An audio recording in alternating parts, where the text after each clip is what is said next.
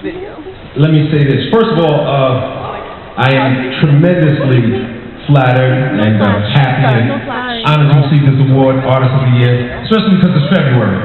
So it's early in the year. This is going to be a good year. This is a good omen.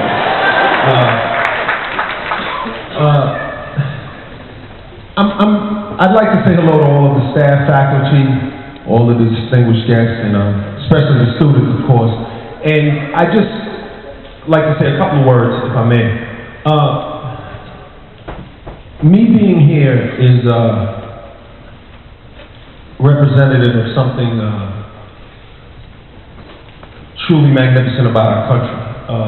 We have our disagreements, we have our problems, we have our issues, we have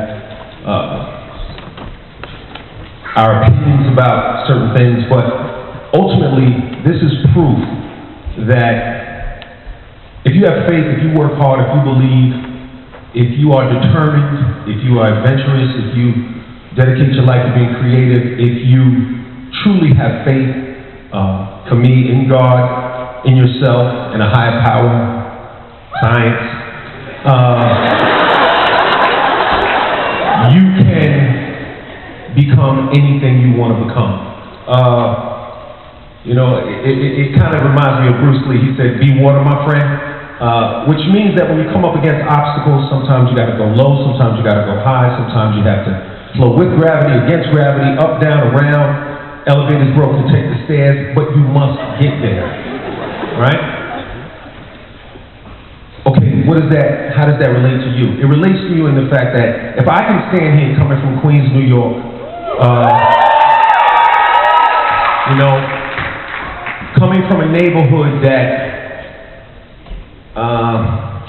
let me put it like this, no one was talking about crew, all right?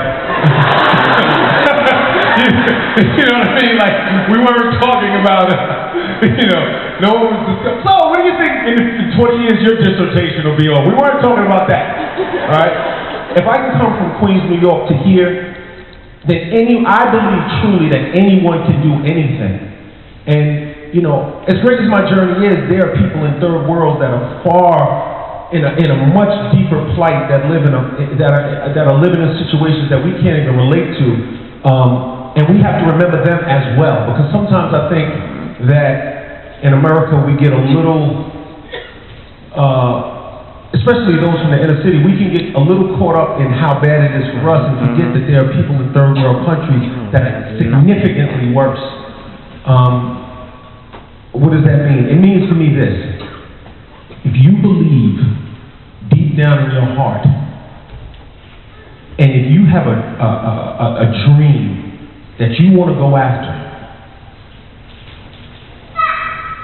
exactly, you go.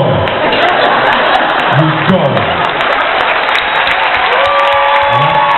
So, that being said, I'll just say, remember that teamwork makes the dream work, no matter what.